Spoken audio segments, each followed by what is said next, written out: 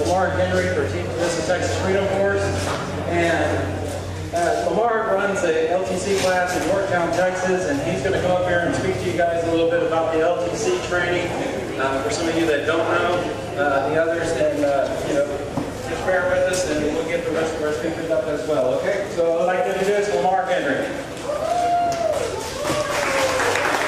Thanks, man. Hello, everybody. My name is Lamar Henry, Vice President of this Texas Freedom Force. I'm glad everybody showed up today. Just bear with me. I'm not used to standing up and making okay. But you're all showing up for a good cause, for school safety. I want to say right off the bat, I am not PC. I'm going to call a horse a horse. That's what it is. And the purpose of our rally today is to promote school safety measures. While measures such as metal detectors, safety, limited entry, and all these kind of things have some value, they are often just worked around. A shooter, most times, is a student or someone familiar with the way everything's set up. And on top of that, a lot of times he's on a one-way ticket. He's planning to make it very difficult to stop him that way. But once a shooter, once a school is breached, once he's inside, the most effective measure is going to be multiple trained and armed personnel. There is no one else in there. You know, the police are not there. That's not their job. They show up later and fill out the paperwork because they're not there. They're not in the school to start with. The teachers, the staff that are in the school are the first responders. Whether they like it or not, that's the way it is. There is no one else in the school besides that.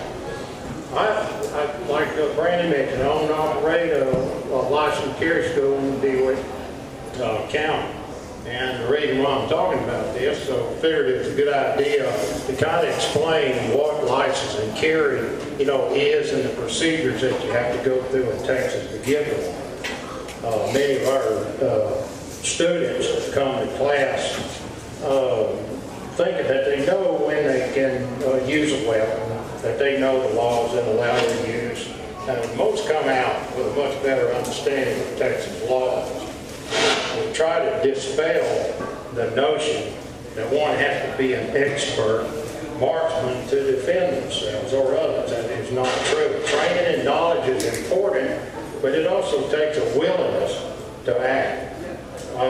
Without any training, experience, or knowledge of situations, a person just tends to freeze. Various penal code and government gun use, license and carrying weapons in general, and these are what our guidelines are in teaching license and carry classes. We teach when and under what situation the handgun can be used, when and where you can carry, and the consequences for getting it wrong. It could be the difference between passing and years in prison. A lot of people have a lot of misinformed ideas, like you shoot somebody, be sure you drag them inside, and all that kind of stuff is absolutely wrong. In class, we read the legalese to everyone in the class, but then we give examples of what was read. Our purpose is to instill a sense of when and when not. A few rules govern, actually about 3 of them. Any use of deadly force for self-defense or defense of others, defense of property, any of these, but always those 3 conditions must exist always. Basically it has to be imminent, it has to be a last resort, and it has to be reasonable. Always, in any kind of situation, those 3 things have to be present, or you cannot use deadly force unless you want to go to prison. We cover the laws that regulate the storage of firearms, especially as it relates to access to children. At this time, a child is anyone under the age of 17. Any person can and probably will be held accountable if they allow a child to have or get access to a loaded firearm and didn't secure it, or leave it where a person should know that it could be accessed. And although there are certain cases, like theft, things like that, would cover a person as a defense. We test students at the class at the end of the class. Then we go to the range. 50 rounds are fired to 3 distances at the command of the instructor. And safety violations are not tolerated on the range. Scored 70% is required in both classroom and range. Paperwork is received from the instructor, online applications made, fingerprints scheduled and taken, money is paid, and finally the DPS begins a background check. Then you walk. I want to point out that the liberal media would like people to believe that license carry holders and others exercising their Second Amendment rights is just pursuit by a bunch of radical gun freaks. But rather, it's a serious and necessary response to a chaotic and increasingly cruel society that we live in. The Second Amendment is everyone's right to defend not only from tyranny of government, but also defense of person and people. A license to carry is not a license to kill. It's a defense. It's a license to responsibility, and as I said, a license to defend. Training is necessary for most anything in life. After all, that's what schools are all about. The schools we wish to see secure. That's the long and short of it, basically. I'll get off the stage and now let other speakers come up here. Now, if anybody has any lessons on license to carry or about our organization, well, just look for me roaming around out here, and I'll try my best to answer. Thanks, everyone, for attending.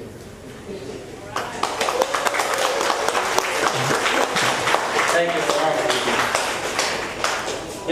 Before we bring up our next speaker, I just wanted to say thank you to each and every one of you guys that came out today. Too many people today are under the impression that somebody else is going to fight their battle for them.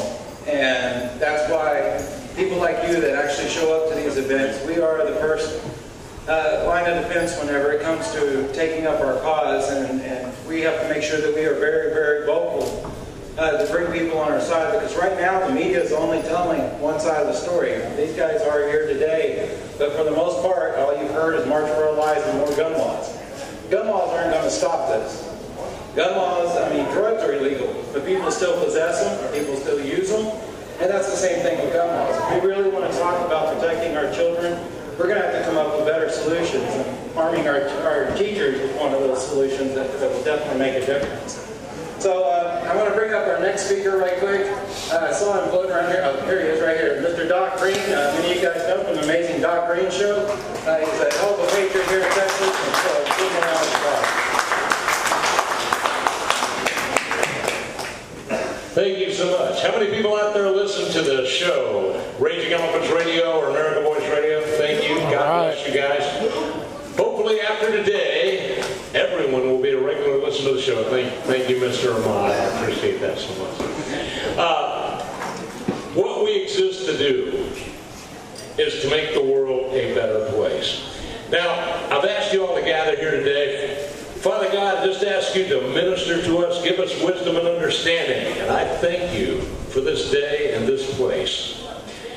Blessed be the Lord God who trains my hands for war. We are fighting a war. And somebody asked, what would Jesus do? Well, we know that. We have the answer to that, my friends. We can go to the book of Luke, written by Dr. Luke, the Greek physician. And in the book of Luke, he records the Lord Jesus Christ as saying, if you don't have a gun, sell your coat and buy one. Now, I know some of you already said, nah, that ain't in there. And then somebody else said, well, it's in there, but he said sword. You have to understand, at that point in time, a Hebrew was not allowed to own the finest self-defense weapon on the planet, which was a sword. That was written in 1932 AD. Excuse me, 32 AD. If it had been written in 1932 AD, Jesus would have probably said, get a 1911. Yeah. So, which I just happen to have right here.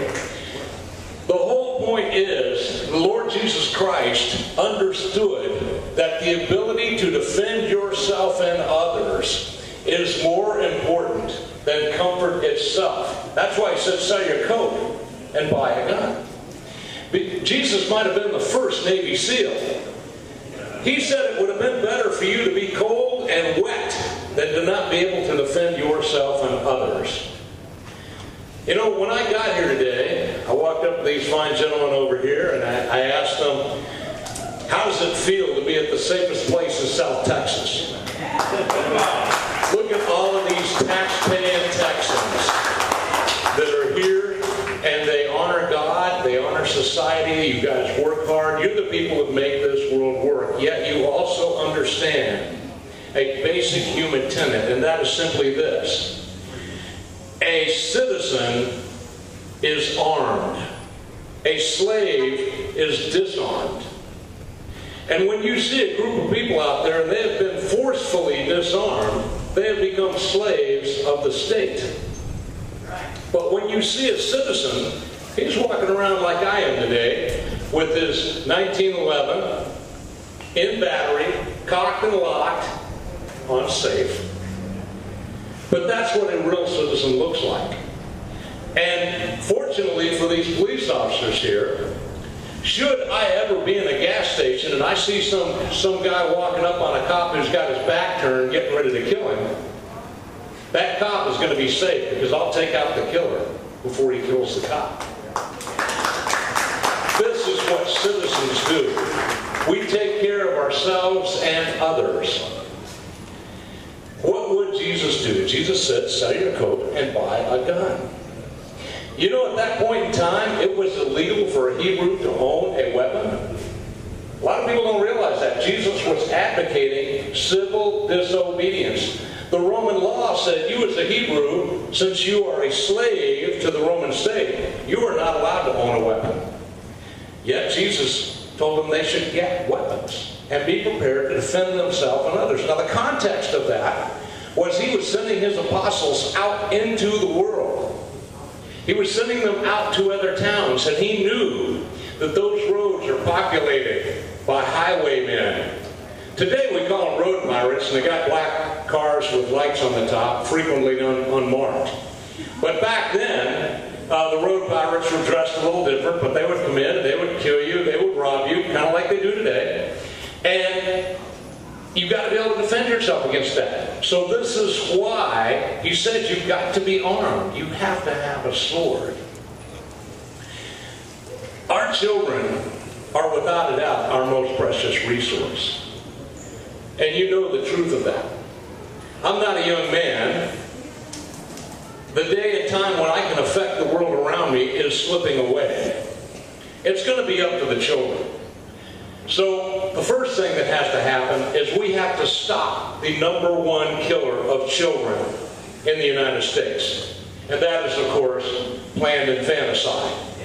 Some people call it Planned Parenthood, but let me tell you, the people who work at Planned Parenthood do not intend for anyone to become parents.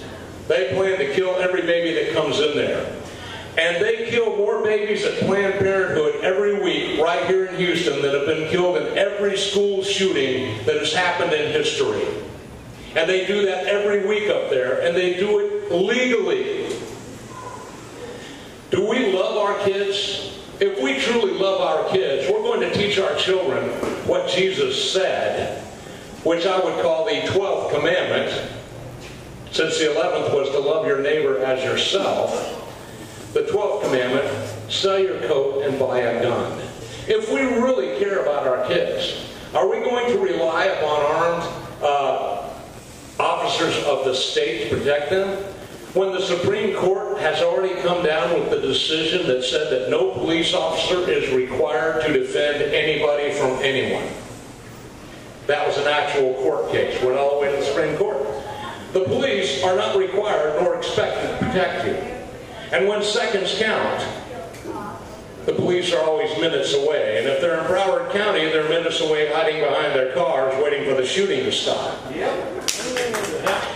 Here in Texas, we love our kids. We understand they are our legacy. And we understand that we cannot count on the police officers to protect our kids. We also understand that we don't want to necessarily depend on a rent-a-cop to protect our kids. What we want to depend on is the armed citizen who probably, like most of you, not only invested your money in a fine weapon, You paid an enormous fee to the state and bowed down and said, "Mother, may I?"